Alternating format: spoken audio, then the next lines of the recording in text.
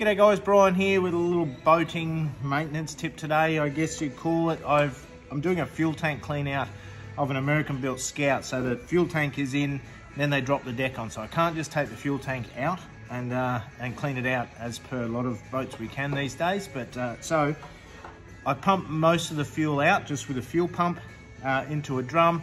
And there's always that last bit that's going to be where the crap is and where the water is.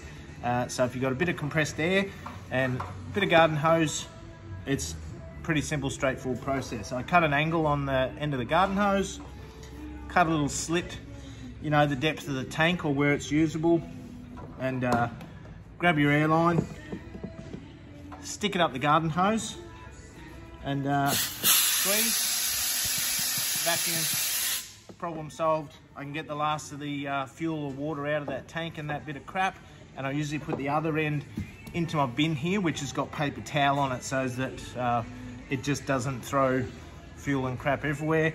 And if that's a loose end and the dog gets it, she usually gets the taste pretty quickly, a disliking for it. So, but that's a simple solution for a quick vac. If you've got, could be in your bilge, it could be in your car, whatever it is. But if you've got compressed air and a bit of garden hose, quick and easy vacuum, works a treat. Cheers guys, enjoy your day.